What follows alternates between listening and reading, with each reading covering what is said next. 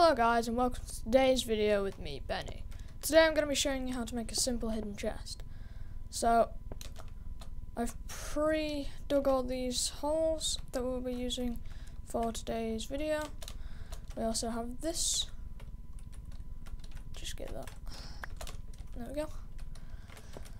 So yeah, what's going to happen is you're going to press this button and a chest is going to appear here. Or this block's going to move and a chest will be there. But it won't work unless you have something on here. This is good because if you're on a server and you've dug yourself a house in a cave, you can just hide the walls in a shape like this. Works quite well. And then you just throw something on there, hide it back, press the button, and get your chest.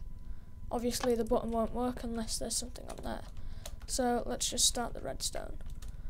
We're going to put some redstone from under the pressure plate. This is a pressure plate in here. And we're going to bring it around about there. So we're going to make an AND gate. And we're going to do this. Is that going to work?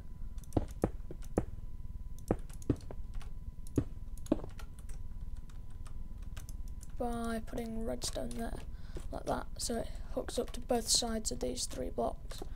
Then we're going to add 2 redstone torches on the top and one in the middle. Add a redstone piece in there and you're done. Next you want to go around here to this pre-dug hole, 2 deep, block here, this is important, this block, and then stairs back up, and we're going to hook up this output. Key just jammed.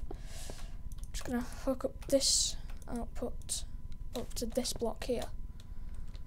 This is important because this is going to invert the signal, so this block is always up. And we're just going to get a sticky piston and we're going to place it here and add a redstone torch here. As you can see, the block's moved up now, or the piston. And if we add 2 wooden planks there, and we're done. So when you want to hide in your stuff, you just come over here, throw something on there, press the button, and your chest will appear once you put it in.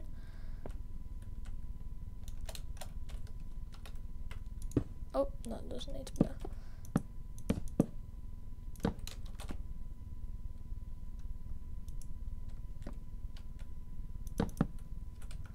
And then you just put your chest here, like that, and you're done.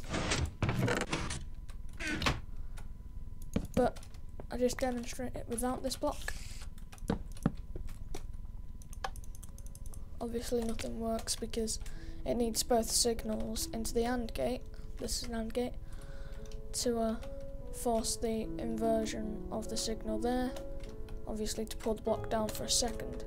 It only comes down for a second, so the button, because it's a button, and effectively that makes it look like you're looking at the wall without you actually looking into your chest. So if someone walks in, they can just see you looking at a wall and I don't know. At least they won't get your stuff. So that's all that I have for you today, and I shall see you in the next video. Goodbye.